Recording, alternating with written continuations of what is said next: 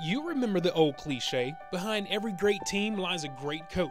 Well, when it comes to former Texas Tech head coach Larry Hayes, that cliche becomes an understatement. You know, you talk to him about that, and he's always going to give credit to his players.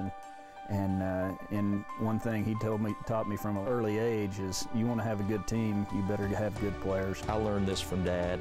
Assembling a team is the first thing that you do, and then you try to develop them once you get them there. Yeah, I don't put much stock in that statement. The bottom line is you got to have good players, and I'm thankful for the ones I had. The 1,684 victories during his coaching career and 6 conference and tournament champion has made Coach Hayes one of the most respected coaches, not only in Lubbock, but in the entire coaching profession. Well, you'll never hear him talk about it, but that's definitely something to be proud of. And you know, he had great longevity, but he was able to win a lot of games too. And you don't stay around for a long time unless you do. Coach Hayes was one of the most versatile coaches in collegiate history, leading both men's and women's basketball, softball, and claimed an NAIA conference title as LCU's baseball coach. Lubbock Christian, the 1-2 pitch. Swing and a miss, strike 3.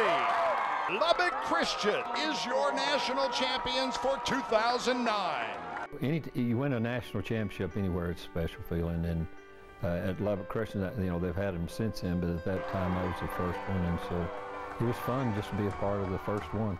His career as a Red Raider propelled a losing baseball program to one of the nation's elite, 2 Big 12 championships and 9 NCAA tournament appearances, and became the 4th head coach to reach 1,400 wins. It was impressive to me how it took him some time, but he persevered and he kept recruiting and kept developing the program and kept developing Danlaw Field. I mean, that was really big too. I mean, what Danlaw Field looks like right now compared to when he took the job, kind of saw his vision and got things going. Now, with all of the success and accomplishments over the years, Coach Hayes has said that he has never lost sight of the important things in life. I love the fact that I got to coach, but that wasn't who I was in my mind.